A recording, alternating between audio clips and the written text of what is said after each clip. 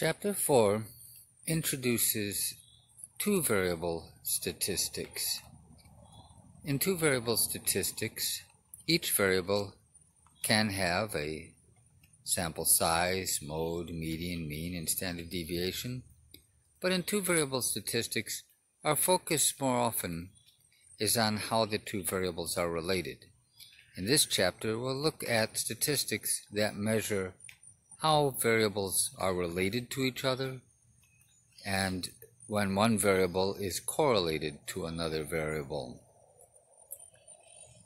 Chapter 4 will start off with a look at what we mean by a relationship between two variables.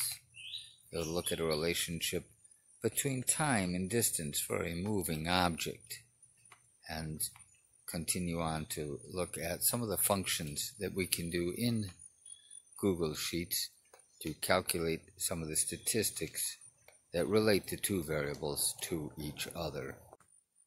I'm going to roll a marble down a 15-foot distance, recording the time it passes 3-foot intervals. Although I'll start rolling the marble at a distance of 0, I won't start my timer till I hit the 3-foot mark. At 3 feet, I'll start my timer and record the times every 3 feet after that, at 6 feet, 12 feet, and on down to 15 feet. And so I'll have time versus distance for the marble. You'll be able to see that marble roll down this distance in just a moment here. Here's the marble rolling. At 3, I start the timer. Those are lap times there.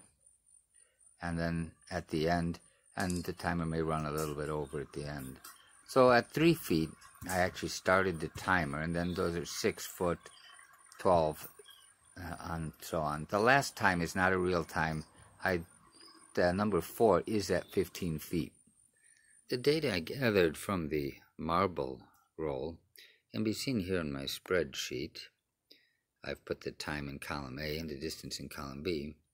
And I'm going to go ahead and tap in A1 and tap on the plus sign, tell it to make a chart. Google Sheets app will initially give me a column chart, but I'll change the type.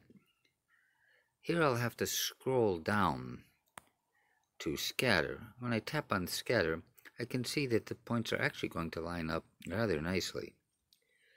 I'll go ahead and remove the legend. The legend isn't necessary. And for the titles, on the horizontal axis, that's the time for the marble to roll. And on the left vertical axis, that was the distance covered by the marble. It was in feet. So that was the way the tiles were arranged. And I did start timing from 3 feet and on out. At this point I pressed a check mark, and I can see I've inserted the graph. Now, from the app, there's really no further editing I can do of the chart. There's a lot more capability in the desktop version, but that capability is duplicated by functions, which will be covered in the next section. The goal today is to show you how to make a graph, and the point here is those dots lay along an imaginary line. And that's why we refer to these as linearly related variables. You could draw a line through those points. The line might not go exactly through the points, and we'll cover that in a future section. But the points basically lie along a line. As the time increases, the distance increases. That rate of increase is constant, a fairly constant rate of increase. After 4 seconds, the marble has basically gone about twice as far as it had done after 2 seconds. You might note that I didn't start the timing at 0. I started the timing at 3 feet, which you can see there on the y-axis. That'll later be referred to as a y-intercept. And the rate of increase will be referred to as the slope. But this is how you can make a scatter graph chart. And the shape on that graph will tell us whether we have a relationship and whether or not that relationship is linear or possibly some kind of non-linear relationship. When putting your data in, the x-axis variable goes in the first column, column A, with a label at the top, and the y values always go in the second column, in column B. And then the graph will come out with the first column on the x-axis and the second column, data values, on the y-axis. One other thing to bear in mind here, the sample size here is only 5, not 10. There are 5 data pairs here. That data pair, time 0, distance 3 feet, that data pair is one data value. So each data value consists of the x value and the y value, the value in column A and the value in column B. I'll often tend to refer to them as x and y from the world of algebra. That's one data value. This is the second data value, is here in row 2, as you can see here, and there's a third. So there's only 5 data values here.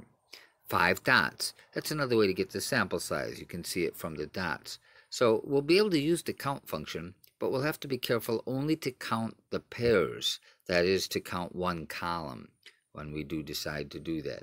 So if I want to do the sample size, I can use the count function that we've learned to use before, but I'm going to only count the variables in one column here.